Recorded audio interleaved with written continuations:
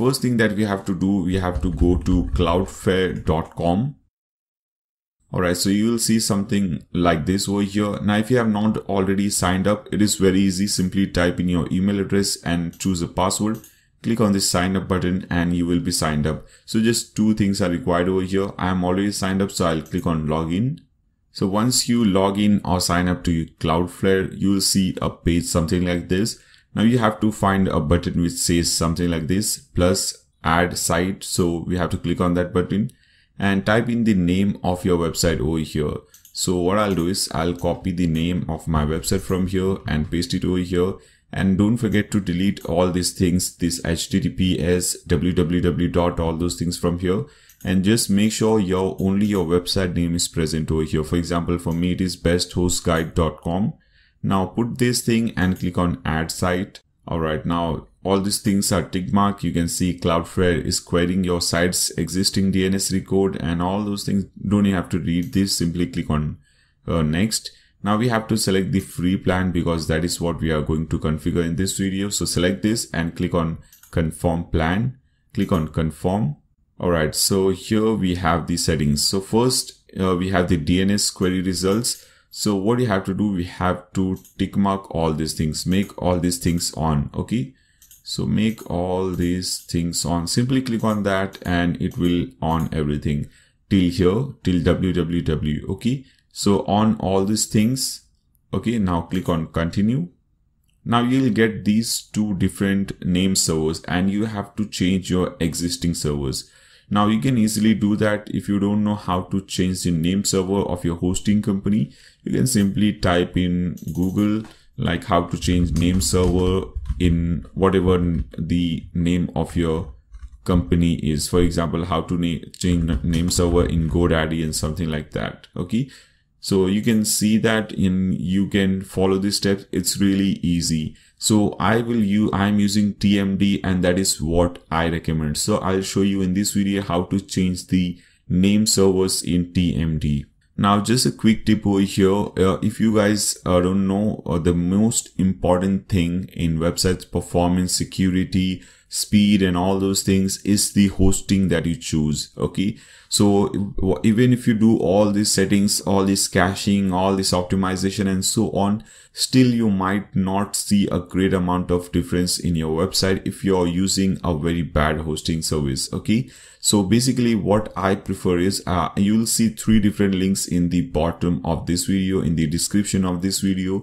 I have given the link of top 3 hosting service provider in the market. So choose one from them, especially if you're using a hosting service provider like GoDaddy, HostGator and Bluehost. Those are the worst hosting companies. Okay. So especially if you're using those things, I would highly recommend you to migrate your website to those 3 different companies. Choose any one of those 3. All of them are really great. Okay.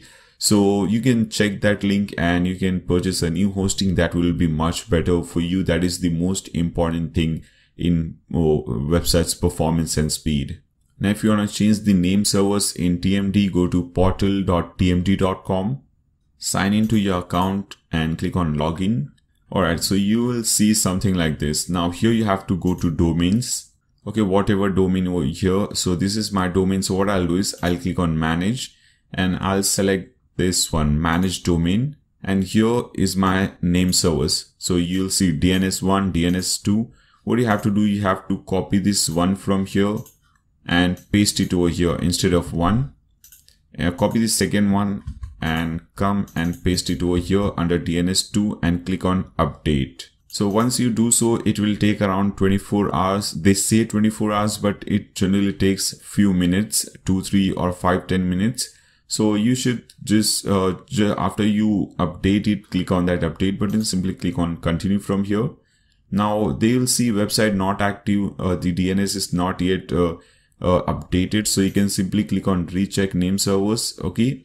And as you can see, it is saying the status is now active. They have seen that the name servers are updated. Now we can proceed further. Now if you see at the top, we have many different options over here. If you click on analytics, you'll see all the analytics of your website. you can see total request. Obviously you will not see these for the first time because you have just created a new website on Cloudflare. Okay, but I have this website from before, so that's why I'm seeing all this data over here. So cached request, uncached request, and all those things. So all the analytics you will see over here. Now, if you want to change the DNS settings, you can go to DNS and you will see all the settings. You can change it from here if you have not changed at the beginning. Then you have crypto, firewall, and all those things. Now, most of the things are not very important over here. There are two very important things that we have to consider over here. Because what we are doing is we are improving the speed and performance, and also we are improving the security of our website. So for that, first we have to improve the speed. So click on this speed and make sure JavaScript, CSS, and HTML, all these three are tick mark. Okay. And if you're using W3 cache, then make sure to watch the complete video, because after enabling these things, you have to disable minification on W3 total cache. So make sure you watch the complete video so that you understand what to do if you're using W3 total cache plus Cloudflare on your website. Okay. So here, make sure you tick mark all these things, and also make sure to enable this thing, accelerated mobile links. Make this thing on, enable accelerated mobile links, and show AMP logo before links. Okay. So make sure these two things are enabled. Now broadly, this will speed up load times for your website's visitors HTTPS traffic by applying broadly compression. So make sure this thing is also enabled. Also enable or make this thing on Rocket Loader. This will improve the performance and speed of your website, especially for those pages that are using JavaScript. Okay. Now, if you want to, redirect your website to a mobile version, if you have created two different websites, then one is for desktop, one is for mobile, you can select the domain or subdomain that you have for your mobile version, and you can redirect anyone visiting your website from mobile to that subdomain. Okay. And I don't have to click on any save settings or all. Everything is automatically saved, whatever changes you do. Then after that, you can go to caching and you'll see, make sure these settings are over here. Okay. So standard is selected under caching level. And browser cache expiration, make sure it is 4 hours. So every 4 hours, the browser cache will expire and it will cache new files. Always online, make sure it is on. Okay, so only 3 settings to be done over here. Now let's go to page rules. Now here we have to create few page rules. Now page rules are very important and you will understand that once we start creating. Okay, so we have to create page rules for different pages to improve the caching and security of those specific pages. Let's first create a page rule for the home page. So simply click on this create page rule button and you can see this is how you have to put your URL link. You can see the example. Now what we can do is we can type in the website name over here. Okay, so here it is, besthostingguide.com. Okay, as you can see at the end we have to put this asterisk sign. So I'll put this /*. Okay, and before this thing, if your website is using HTTPS, this is SSL certificate, then you have to put this thing http:// and asterisk. Now, if you don't have a SSL certificate, you can remove this section. Okay, you can just have your website name /*. Okay, but I do have that, so I'll make this thing. Okay, something like this. Now we have to add all the settings that we want. So click on this add a setting thing and you'll see there are so many different settings over here. So the first one that we need to activate is this one, browser cache TTL.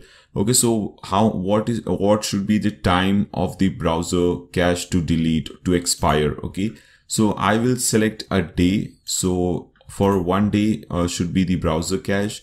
Now click on add a setting. Let's select a new setting and let's search for cache level. Okay, so select this cache level and from here you have different options like bypass, standard and everything. So we have to select this thing, cache everything, because we want to cache everything on our home page. Okay, so we have only 2 page rules over here for the home page.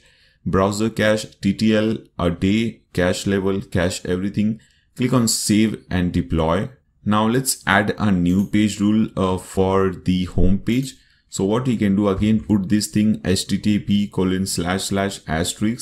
then put in your website name, which is, for in my case, this. Then after that, put in /wp-admin or -admin, and after that put in another asterisk. Now this is for the dashboard. For this page, as you can see, when we want to go to dashboard, we type in our website name /wp-admin. So we have to set different caching settings for the dashboard and different security settings for the dashboard. So let's add the first setting. Let's click on add a setting, and from here let's select this one. Let's type in browser integrity check. Okay, so select this thing and make it on. So basically Cloudflare will check whether the IP address or the computer or laptop, whatever it is, that is visiting your website is safe or not. Now, if that IP address is blacklisted, then they will not be able to visit your website, because they can attack your website and they can do some damage to your website. So we don't want that. Now click on add a setting. Let's add another setting. Let's type in always online. Now make sure this is off, so you don't have to do any change over here, and click on add a setting. Now let's select this one, security level. Now because this is the dashboard, we want higher security over here. So select high from here. Okay, so we want higher security for our dashboard page. Now click on add a setting, and this time let's select browser cache TTL, and let's select 30 minutes. Okay, we want the minimum, the most least amount of time to expire because this is the dashboard. Now obviously if you don't understand any setting that I'm doing, don't worry, just do whatever I am doing and you'll see a great amount of difference and improvement in the performance and speed, and also in the security of your WordPress website. So just don't worry, follow my steps even if you don't understand anything. Now click on add a setting, and for this time let's select cache level. Now in the home page we have cached everything, but here we have to bypass cache. So we don't want this to cache anything on the dashboard, because that is not at all required, and that might give you some problem if you cache, if you select this cache standard or cache everything for your dashboard, whenever you do changes to your post or your page, you might not see those changes because you will see the cached version, the old version. Okay, so just make sure to select bypass from here. Now the next two settings, first one is disable ads and disable apps. Okay, so apps are disabled. Okay, and then after that select disable performance. Okay, so it will say performance is disabled.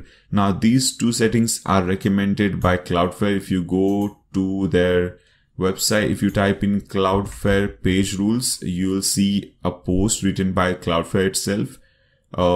Must use page rules for everyone. I think it is this one. Now in that you will find something like this one. Okay, I think this is the video. In this video you will find that they recommend using these two settings, disable apps and disable performance, for this page. Now let me copy this link because we'll need a similar link later on. So once you do all these settings, click on save and deploy. Now we have to create a new page rule, and this is the final page rule. So let's click on this.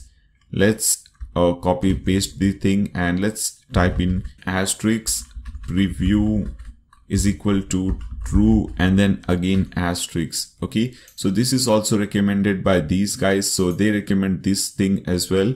Now what I can do is, let me do one thing.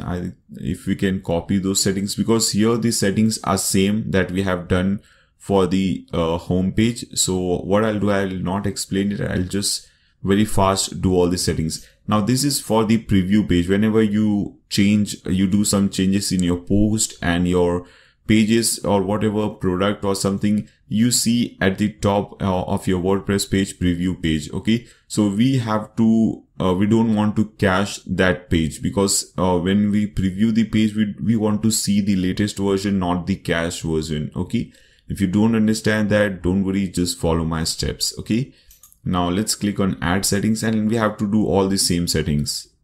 So again, first one is browser cache integrity. So select this thing and make it on. The second one was always online. So let's select always online from here and make sure it is off. Third one was security level. So let's search for security level and let's make it high. Okay. Add a setting, browser cache TTL. Okay. Select 30. Then cache level. We have to bypass because we don't want to cache this page. Then after that, let's disable apps and performance.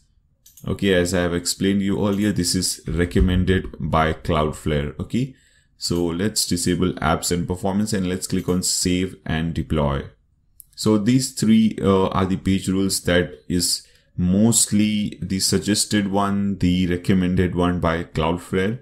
Now what we can do is, if you're using W3 cache on your website, which I think you are using, then we have to do some changes over here. First of all, go to your website, go to your dashboard. Let's refresh this link.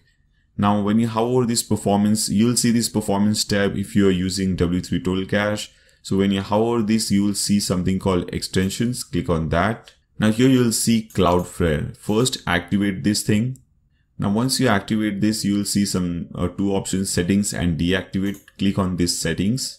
Alright, so once you click on that, you'll see you have to specify account credentials. So you have to show whether you're the owner. So click on authorize. Now here you have to put in the email address that you have used to sign up on Cloudflare. So I'm putting my email over here, and here you have to put in the global API key. Now, if you want to get your API, you can come over here and click on overview.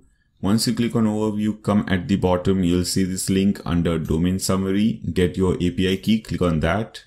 Now you'll see at the bottom API keys, global API key, click on this view button. You have to type in your password, it might require, so let me type in the password for this one. Okay, let's click on view. Now this is my API. Let's copy this from here, come over here, let's paste it, click on next. Now this will check it. Okay, so this has checked, and this is the website that I want to use. This is the setting that I want to use. So select this one, click on next. Okay, so once you authorize this, you will see some more settings. Like under general, you have these settings for widget statistical interval and all those things, page caching. So you don't have to do anything over here. Okay, you'll see all these things. Just don't do anything. Okay, everything is done. We have done all the settings on Cloudflare. So you just have to authorize this, and after that go to general settings and just check one thing. Under this CDN tab, which is over here, you should see Cloudflare over here. This thing is already enabled and we have Cloudflare over here. So click on save settings and purge caches. So this will tremendously improve the performance and speed of your website. Now let's go to GT metrics and let's check the result and score of this page or this website. So let's paste in this code over here. Let's analyze it. Alright guys, so as you can see, it is almost 100%. It is now 99%, 95% Y-Slow score. Fully loaded, it just takes 1.4 seconds to fully load. And obviously this is just a fresh install and we have only one post. That's why you see something like this. But even if you have a very heavy website, you will see a tremendous improvement in your website. So what I recommend you is, first, before doing anything else to your website, check the GT metrics score. Then after that, watch the first episode, that is the W3 total cache, and watch the second episode, which is this one, Cloudflare. And after doing both the settings, you can check the score and you will be shocked. Okay. Now I forgot a very important thing over here. When you use Cloudflare, you have to disable Minify from here. Okay. I forgot that, totally forgot that. Okay. So make sure you disable this Minify and click on save settings and purge caches. Now, if you're not planning to use Cloudflare, you can enable this thing from here. Okay. Alright guys, so this is it for this video. In the next video or the next episode of this series, I will teach you how to use iTheme security to secure your website. I'll show you how you can secure your website so that no one can, like hacker and all those people, they cannot get access to your website. Okay, so that is also very, very important video. Make sure you watch that. Okay, and I hope you guys find this video helpful. Let me know what you think about this video. If you like it, give a thumbs up to this video. If you don't want to miss any further videos, click on subscribe and that bell icon. If you have any doubt, any queries, any questions, suggestions for me, you can leave them in the comment section below. Thanks a lot for watching, guys. See you in the next episode.